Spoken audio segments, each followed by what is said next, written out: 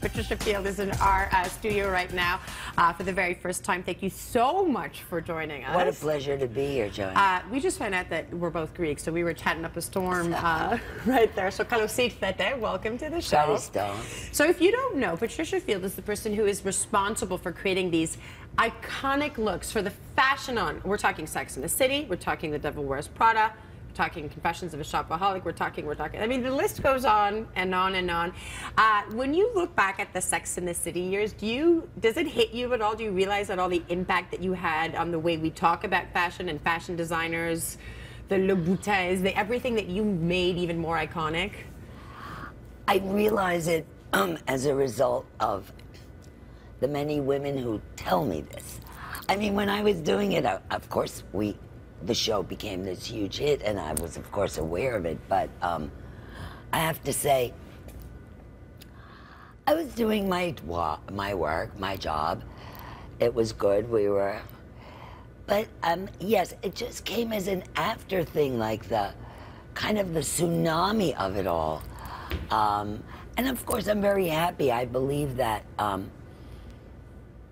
people enjoyed it, and when they see me, I can see it in their eyes and their expression. You can see it right now, yeah. And you know, it's a once in a lifetime, and it happened, and there we were. Where do you think all of this came from for you? Because it is an eye. It's not something, I don't, correct me if I'm wrong, is it something that can be taught, or is it an instinct that you have? Well, I began to understand that I think in life people should do what they're good at. Good point, yes, to start. For their career, because if you're good at it, you will elevate and you will be successful. As a child, I guess I always had my own style, but it was nothing conscious in my head. You weren't trying to do something? No. And I went to university and I studied philosophy and politics, liberal arts. And I come from a family of independent business entrepreneurial people. And so when I got out of school, I kind of just organically veered towards my own business and how, through what I was good at, fashion.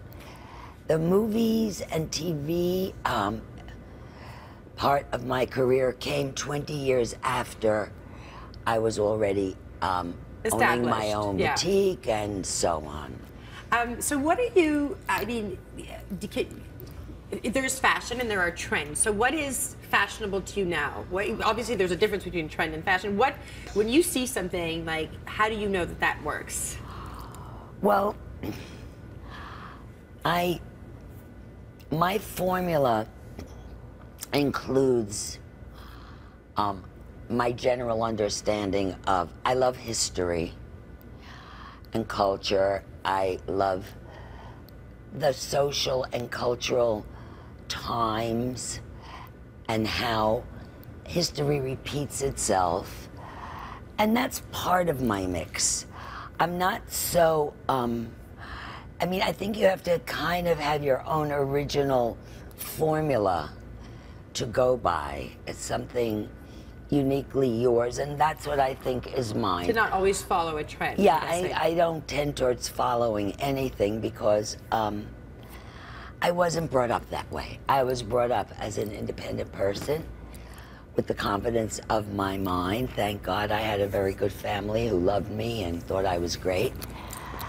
And from that, I study things. For example, I'm here in Montreal for the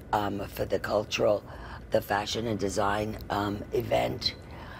And Scooter LaForge is here with me. He's an artist who I work with very closely. For me now, to answer your question directly, I think going forward, I'm feeling the desire from people for something individual, something uniquely their own. Because I think we've gone through about 10 years of this mass shopping. Mass shopping. No matter where you go to any big city or even medium-sized city, and it's the same stores everywhere.